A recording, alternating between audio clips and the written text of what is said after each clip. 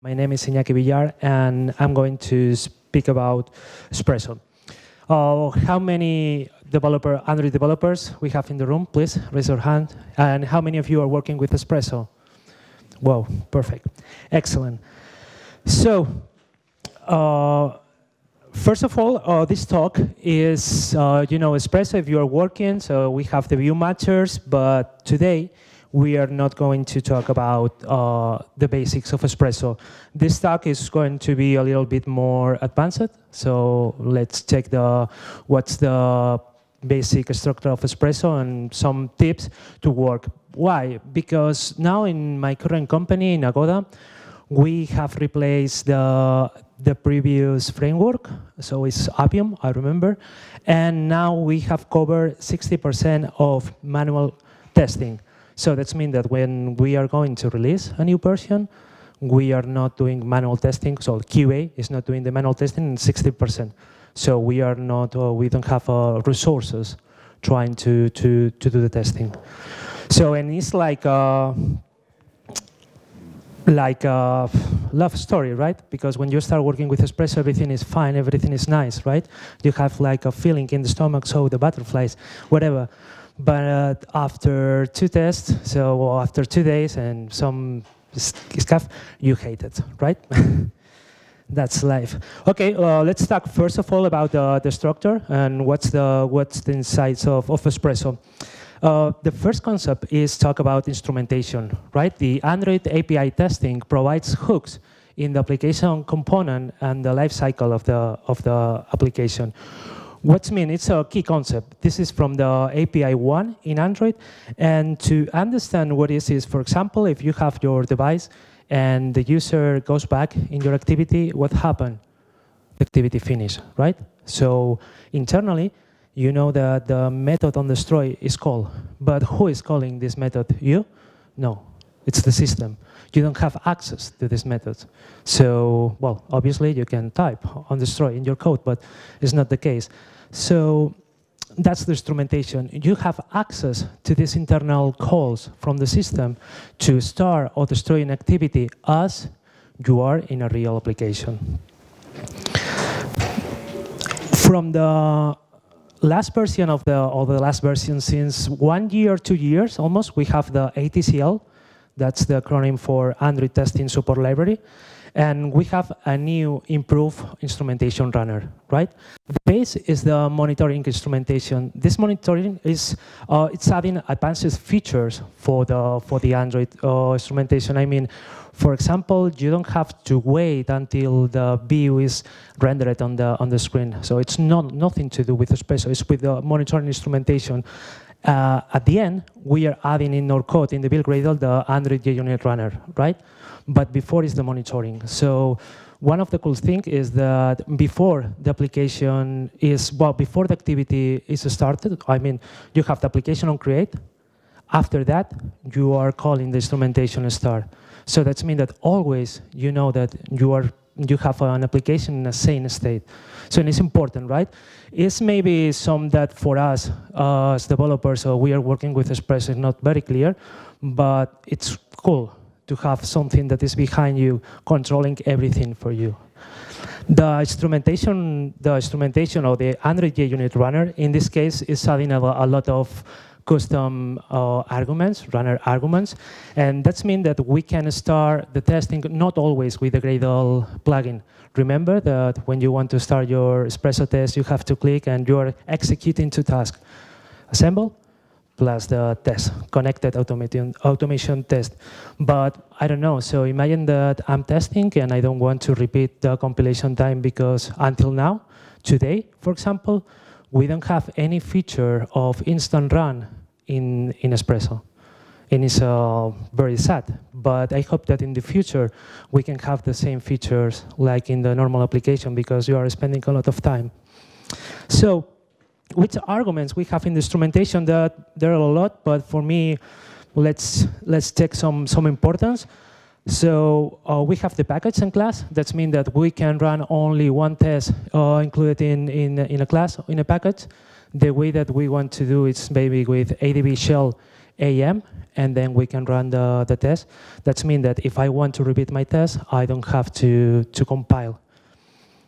Another argument is the debug. It's cool because we can attach the debugger into the test, so and it's fast.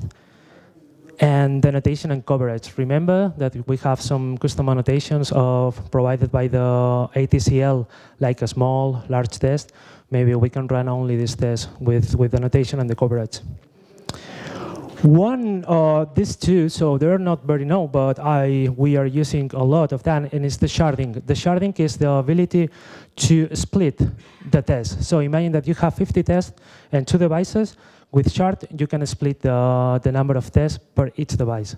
It's faster, right? Actually, we are working with agents in TeamCity for 4 devices, so 400 tests, and we are splitting with sharding It's very easy. You have to specify the num of shards that you want.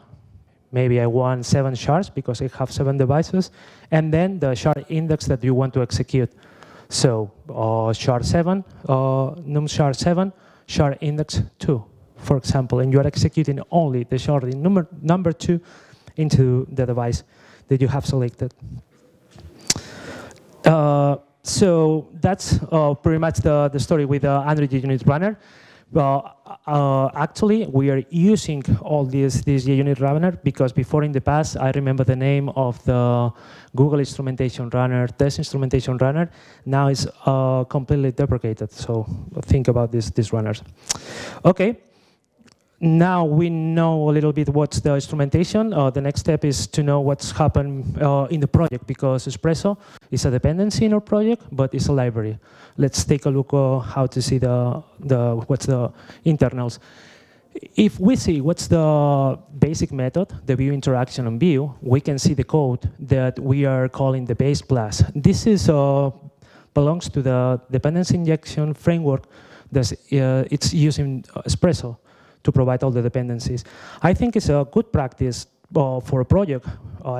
When I start a new project, not from scratch, I join a new company, I think it's a good practice to understand how's going in the project, to analyze the graph of the dependency injection framework, because you can have a good picture about what's the internal.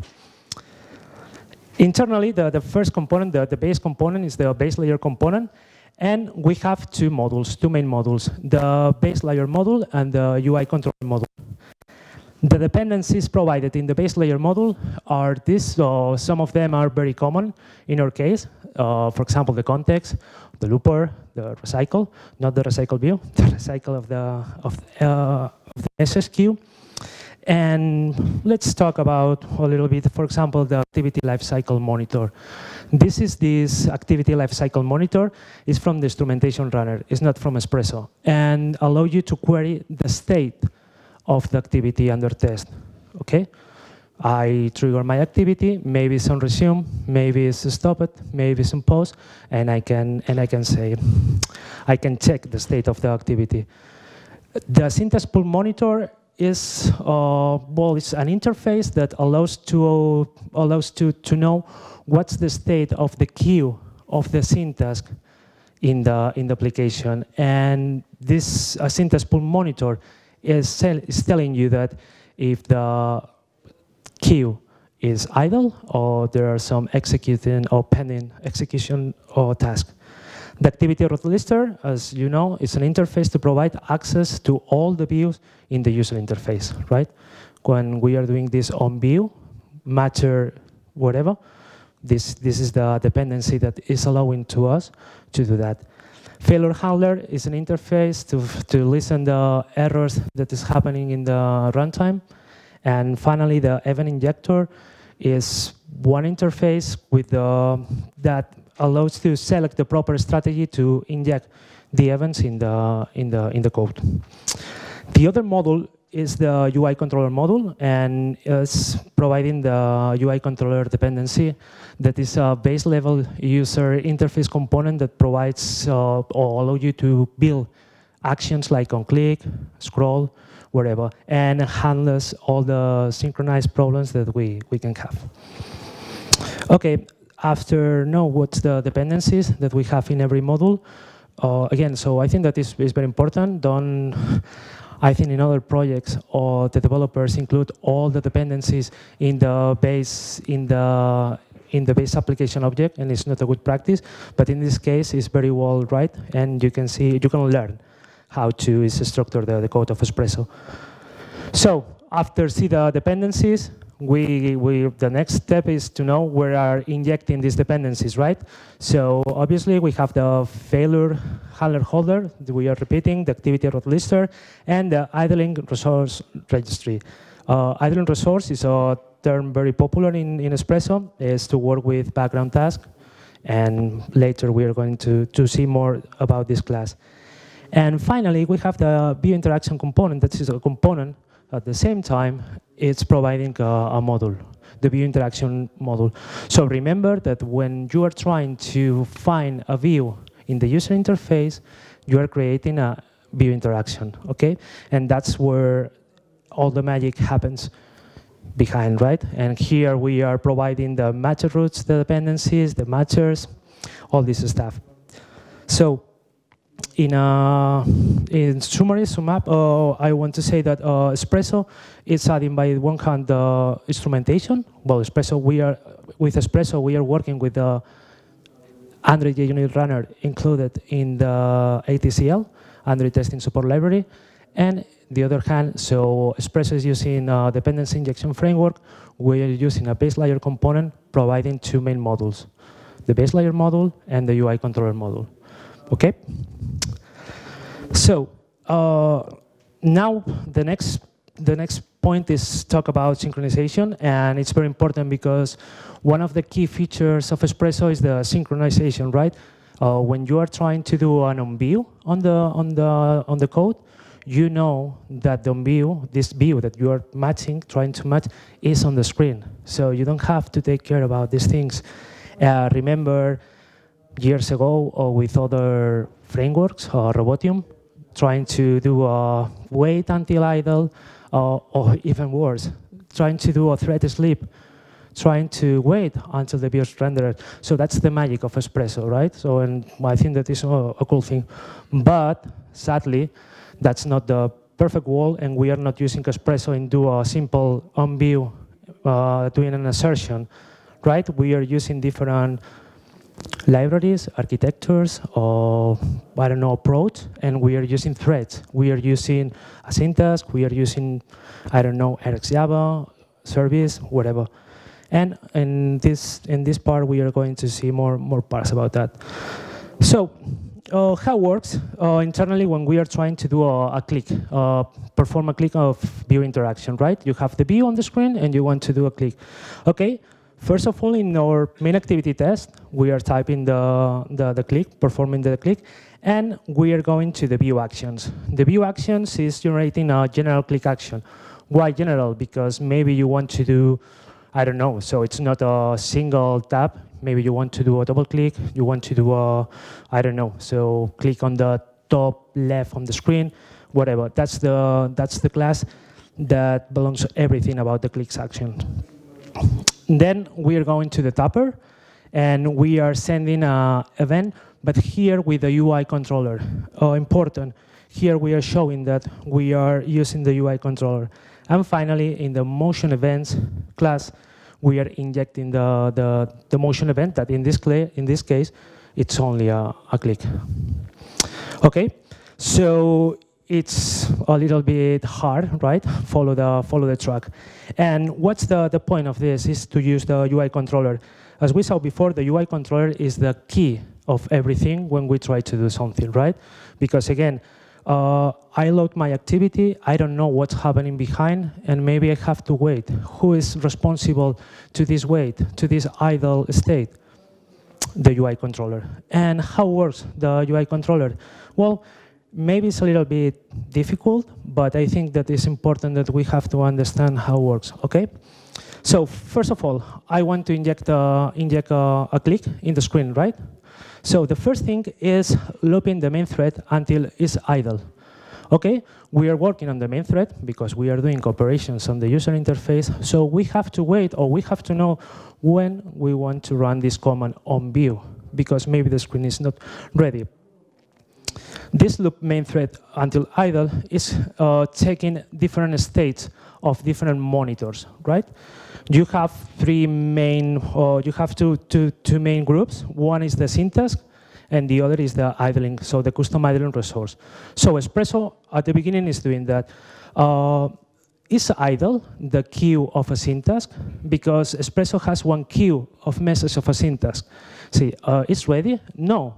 So I want to send a signal with a syntax to say that loop until this message is okay. The same for the idling resources. Okay, but why a syntax? Well, a syntax is a, I know that, well, before in the talk of Enrique, we are living in 2016. All the people is not using a syntax, but internally, Android use a lot of a syntax, right? When you are typing something in an edit text in Android, when you type one character, it's sending one a syntax. Okay, so the action to write is in a syntax, so Android internally is using. For this reason, we need a queue of a syntax to know what's happening behind. How Espresso populate this queue of a syntax? By reflection. At the beginning of when we're instantiating the syntax pool monitor that later we are going to see, is getting all the syntax pending on the message queue and creating a thread pool.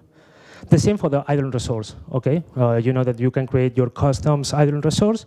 So we are asking, this idle resource is idle? No, so I send a signal and say loop in the message queue until this idle resource is idle. So this is a loop, of course, and it's happening until two factors, until everything is idle or until we reach the limit of the timeout defined by the Espresso, okay? What happened after? Well, when we know that everything is not pending, so we have cleared the main thread, we can send or click to the main thread. But we are not sending that directly to the main thread. We are sending a signal with a flag saying that I want to execute this click event, and then we are calling again the loop until, waiting for Espresso to execute this signal. So it's quite seems to be a little bit complex, but it's quite easy. So I want to execute something. I want to do a on click. First of all, I have to clean the queue. Loop until the queue is clean. After that, send a message saying that I want to do a click and wait until the click is done. Okay? More or less? Yeah, no, it's quite simple. And the code, it's if you have forgotten about the concurrency in Java, so here there's a lot of concurrency in Java. It's quite awesome in this case. Well, let's see the code of the loop main thread until idle. In this case, I just removed some parts because they're not important, but this is the real implementation of the code. First of all, so what we are saying that is the syntax pool monitor is idle. So if it's not idle, we are calling to the notify when it's idle. The same for the all resource is idle. So if we see the code here. Oh, okay. If we see the code here, we have a loop until all the conditions are done, and meanwhile we are doing everything the same. Okay, so. What is the syntax pool monitor? So we have not only one, we have two, a syntax pool monitor in the code. Here is there. So why we have two? Because there is a different implementation of the syntax between the compact version and the normal version, the first version of the Android.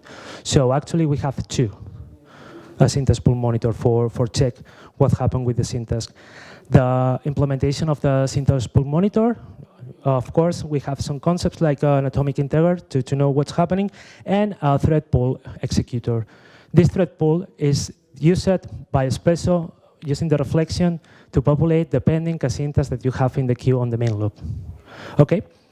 And how works this definition of is idle? So quite easy, right? We have to check if the queue is empty for the pool, And then, if not, we can define an interface called monitor or notify when it's idle, the resource, and it's quite easy. So this approach is used by for the syntax and the compat syntax. But I remember 1 year ago, I have seen some developers using this approach to handle his own executor service. For example, you have your executor service, so you are doing the same approach.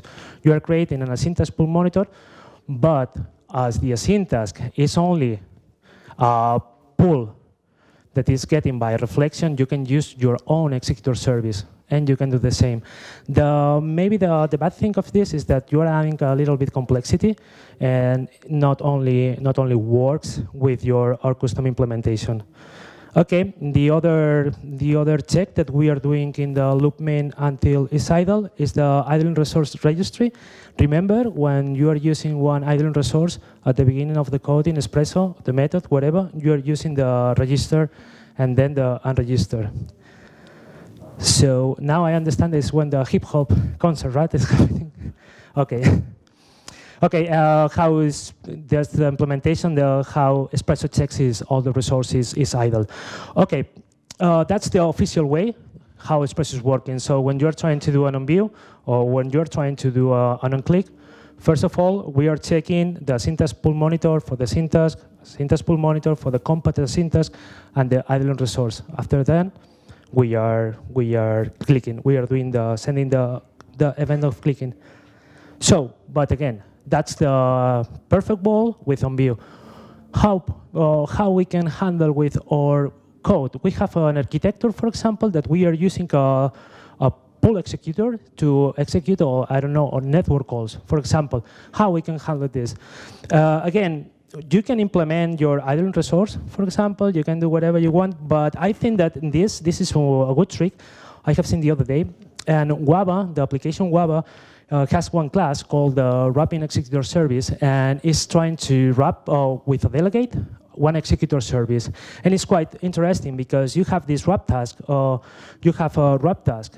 That means that if you have a delegate executor service, and then when you're trying to execute the task, you can wrap this task and call the abstract method on the class. So it's quite interesting because that means that you can decorate the executor service of your class. It's private in Wava, but you can copy the code and you can implement this abstract class in your project, right? So that means that I can create an idling resource executor service extending from the Wava wrapping executor service that I copied before in my code. So, and how it works? Quite simple. So I have two params, the executor service that previously maybe I can populate by DI again, and the countlink idling resource that to help to know where is idle the system. And that's it. In the moment that something is called in the executor service, you want to execute the runnable, you know that you can wrap this call and do the magic. So, and the magic is here. So before I incrementing my idling resource, and when it's finished, I decrementing. And now I know that the system is idle.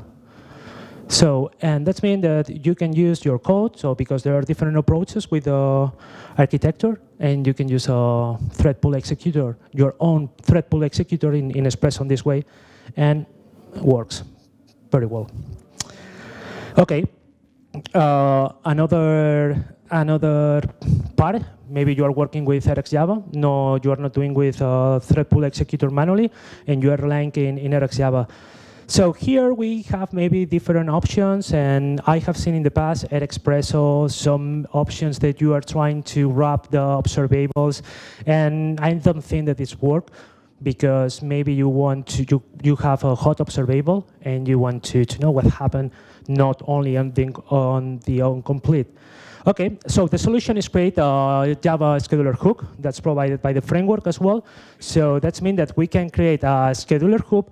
And the idea is do the same as the executor service. So before the action is executed, I want to increment my atomic counter, and then I want to decrement.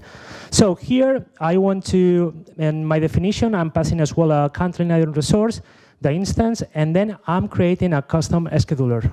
Okay, this custom scheduler, after all, so it should be the same. You have to create a new worker, of course, but you are doing the same magic. That means that every time that you are executing something in RxJava, you are scheduling an action, you have the increment and the decrement, and it works. That's the solution that we are using actually in Agoda because we have a lot of RxJava, sadly, but it's working very well.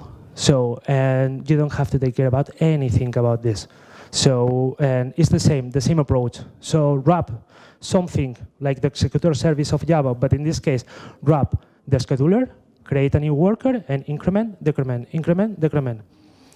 Okay, and how finally I have to put that? Well, at the beginning, you have, it's deprecated, but let's see what happened in, I don't know, honestly, in RxJava 2, what will be the solution, but actually, we can register a custom hook at the beginning of the project. So that means when you are executing something in Espresso in RxJava, you are handling on this way. Okay, and well, the next step is to know, well, RxJava executor service. Now maybe you don't have a very complex application, and you are only doing calls with OK HTTP. And there is a cool library that it was released this year as well. And you can do the same. So this library provides you the way to wait until the call is done, right? I do a call, I have a dispatcher, and I want to call. Very easy, right? Because we have the resource, we are registering the resource, and that's it. Espresso, execute the action when the call is finished. Internally, if you see the code, it's quite simple. So we have a dispatcher from OK HTTP as well. And you know that they have an idle callback in the new implementation of the OK HTTP 3. And that's how it's working, right? In the moment that internally the dispatcher is finishing the call, is calling the idle callback, and that's it. So it's another solution. And that's it. So all the complexity of the threading in Android can be handled by, I think, these three use cases. Sorry, I forgot to mention one thing about this case, and it's that this solution doesn't cover the debounce operators like delay. No, delay, no, delay. But in our case, it's not important because so it's something more about the user interface that we are using. Okay. So after the threading synchronization with Espresso, we have to talk about rules. As you know, if you are working with Espresso, you are using activity test rules, right? In the previous instrumentation, remember, you have to use the activity instrumentation test case 2 extending from this class. It was a mess. Now it's much easier, so we have to define this rule, activity test rule, the class that we want to handle, and that's it. So in the moment that we are running our test, we know that the class main is on the screen. This class provides some methods like the before activity launch, so some cases that we want to do some operations, right? Imagine that I want to log something and before the activity is launched, and you can override and you can do this stuff. Besides, we have the intent test rule as well. Activity test rule, intent test rule.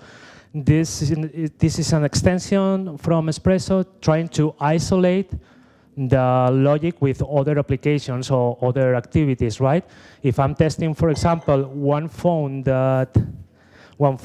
application that when I click in one button is triggering the dialer phone or phone, I don't want to test this application because it's something about the system. I want to test the intent send, right? That's the reason of the intent extension. So if we see the implementation, it's quite simple. So it's extending from the activity test rule, and then we are only overriding two methods and doing the tools of init the intents and releasing the intents. So one optimization that we did in the company is merge the both activities or both test rules and create our custom test rule. And that's mean that, well, so why if I want to extend something generic, I have to use intent or activity test rule. So if you create that, you can obviously override the values and do the same magic.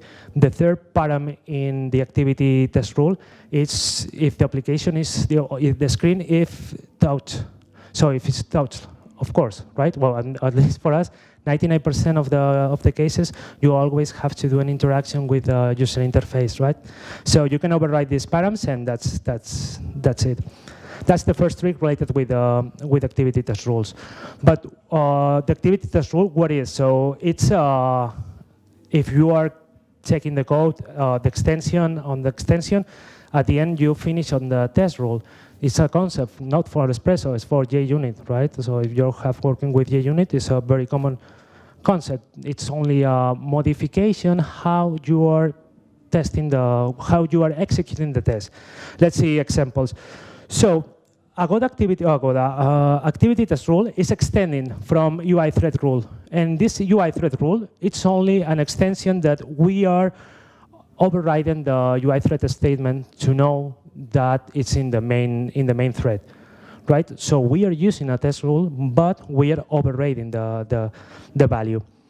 How works for the activity, for example, a statement? The statement is the thing that we are running in the JUnit rule. So in this case, maybe you can understand perfectly. So the M base represents the test, okay, the test that we want to execute, right? What is doing the activity statement? Before the M base evaluate, that's the thing of JUnit, we are launching the activity. And finally, we are finishing the activity. So for my test in my application, first of all, I launch the activity, execute the test, and finally, I finish the activity. That's the statement of the Espresso. Okay? So we are using concepts from the JUnit, from the testing. It's not black magic behind the test rules. So. And of course, we can create our custom rules, right? So in this case, I'm creating a new one that is trace test rule. And before the evaluation of the test, I want to trace some metrics. And when it's finished, I want to report as well how I define my test rule. Trace test rule and defining this with the context in this case. So that means that we can create our own test rules. So it's something about JUnit, it's not about Espresso. Okay, another class from JUnit important is the test watcher. It's an abstract class that tries to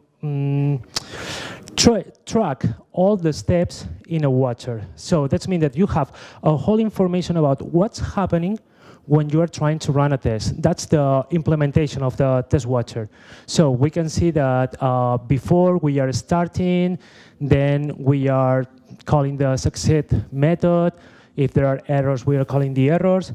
So that means that maybe it's very interesting in Espresso, that we can create our own test watcher. Imagine that I want to create a test watcher, a test rule, that when I have one problem in my test, I want to take a screenshot. Why I have to do this in the test? I can create a test watcher and override the fail method and take the screenshot with the UI automator. That means that you always are taking screenshots of your errors. Okay?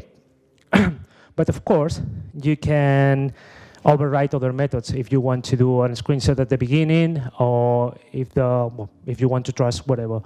So again, test watcher, implementation, abstract class from test rule, and we can override the life cycle of the test. The next concept in the rules is the rule chain. The rule chain is only a sequence on how a sequence of test rules are executed. The Java doc of the test rule is quite simple. So we have a rule chain, and we have to define outer rule and inner rules, right? So that means that we can combine different test rules in one. If we see the output of this rule chain, the answer is this. So first, we are executing the outer rule, then starting the middle, starting the inner, finishing the inner rule, so the third one, and finishing the middle rule. Finally, we are finishing the outer rule. Okay, let's recap all the things about rules in one thing. Okay, first of all, we have seen that we have the custom activity test rule. There is a merge of activity test rule and intent test rule because we don't want to use different test rules. Then we have seen, well, at the end, we have seen the rule chain. So this rule chain can be used in this way. I have a failed test. Remember, when I try to execute one test, it's failing. I want to take a screenshot.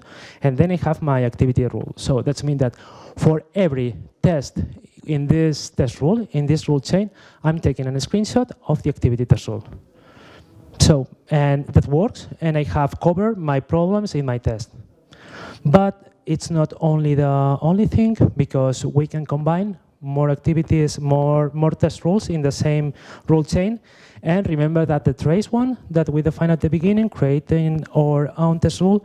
So the same here, we are composing the rule chain with the failed test, the activity test rule, and finally the trace test rule. So we are using this approach, and it's quite interesting because when you have maybe an application with, I don't know, with 50 features or a lot of activities, you can combine. So, and you want to see some common cases in all the tests. Okay. Finally, with the rules, I want to say about this library. It's called Android Test Rules. It's from Shazam, and you can define custom test rules to ignore tests, right? So imagine that the typical thing that in this example that is provided by the repository, I don't want to test one test or to execute one test if it's an emotion. Okay, you can do that with this library. But the most important, so you are using the definition one test rule. But if, for example, if you are working with A/B testing and you want to cover some case with Espresso, you can use this test rule to say that execute only this test if it's A or if it's B, whatever. The same for the, if you are, for example, we are working now with the trunk approach, so always we are committing to develop, and we are working with features, right? So some features has to run the test, other features doesn't have to run the UI test. We are using this library to avoid to use that. Okay. Okay, and finally, we have to talk about permissions. That is very common to talk about permissions in Espresso because, well, actually, you have to take a decision, right? If you want to cover or don't cover the permission. That's one of the solutions implemented by Google in this case. So it's in the repository of the blueprint, and it's how it's handling. So before you are executing your test, you are sending the PM grant permission message. Okay. I think that works well. So I think that if you have a small test, can work. But in our case, we are using another implementation that is because we are doing the assumption of all the permissions are granted in our test because we are using, we are testing the regression, the full path of the application. We are not testing one isolated user interface because we are doing this approach. So quite easy in Gradle. You hook the CAT, so the task to execute the test, and create another task that's grant the permissions. You have a bash file in your project, and you are granting all the permissions required by the phone. And well, if you are executing this test in 5 or 4, there is no problem. It's error message in the log, but that's it. It's not much. So that's the point with the permission. So I mean that it's quite simple. So we don't have to think a lot. Again, so if you are testing what happens if the user accepts or not accepts the permission, yes, you can test for your. It's up to you. But if you are testing on other things like the payment process, so the payment process is not involved with the permissions, so you have to do that. And well, we are almost finishing. So I want to say that this talk is in our work as well in Negoda. So we have the inspiration of these cool libraries, of course, the ATCL, Spoon. I'm very big fan of Spoon, of Fork. That's another cool library that you have to take in account. Test Butler, that's from LinkedIn as well. It's new and it's very interesting. Burst and Espresso and Android test rules. And again, so if you are interested in testing as well, and other guys that for me are inspiration all the time in the test are these people. And well, I think that here we can develop another framework with all these people. So. And well, thank you very much. And before finish, well, that's my Twitter and my Google Plus. That's the company that we're working. I'm Google Developers Expert as well. But in Agoda, we are looking for developers of Android, iOS, and API. We are based in Thailand. So if you want to know more about how is the life in Thailand, don't be shy, and we can speak, and well, it's an amazing adventure. So thank you very much, and if you have questions.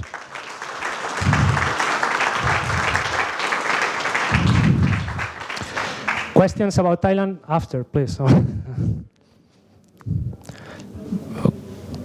Some questions about Espresso?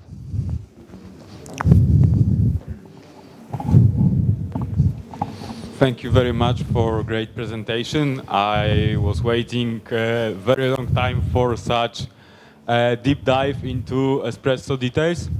I'm curious, did you find out any problems while testing integration with snack bar from support library? Of course, of course. Well, the question is if I have problems with the snack bar. All the things related with the snack bar, toast, dialog, it's problematic. Let's be diplomatic, right? So it's problematic. Well, with Progress Bar, for example, in our flavor of instrumentation of Android, we are overriding the Progress Bar and using a custom view in this case. Yeah, that's one approach. Yeah, that's it, overriding the animation values for the internal parts. But even Google is not answering, you know, with saying that, hey, you have to test on this way the snack bar. But again, so for example, with the Progress Bar, we override custom values of the Progress Bar in our instrumentation flavor. Yeah, we are just turning off the animations. Yeah, but still, if you are disabling the animations, you have some problems because there's some black magic behind the things. So. Okay, thanks again. Thank you. I have two questions. One is very important, the other one not so much. I can start with the not so important. Okay. But you mentioned Appium before. What's your opinion of Appium versus the Espresso and native test? Well, the main difference is Appium, in my opinion, is thought by QA department. So it's thought by people that they don't know about the code. And Espresso is targeted to the developers that they have a huge knowledge of the base code. And they think that the instrumentation, the UI testing is important.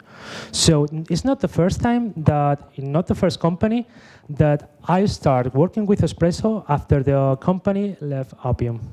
So I think that it's like I don't know, so QA department can work with Appium very well, but at some moment you have to speak with the developers, you have to speak, imagine some complex situations like A/B testing, so you need to have the knowledge about the code to implement some tests, right?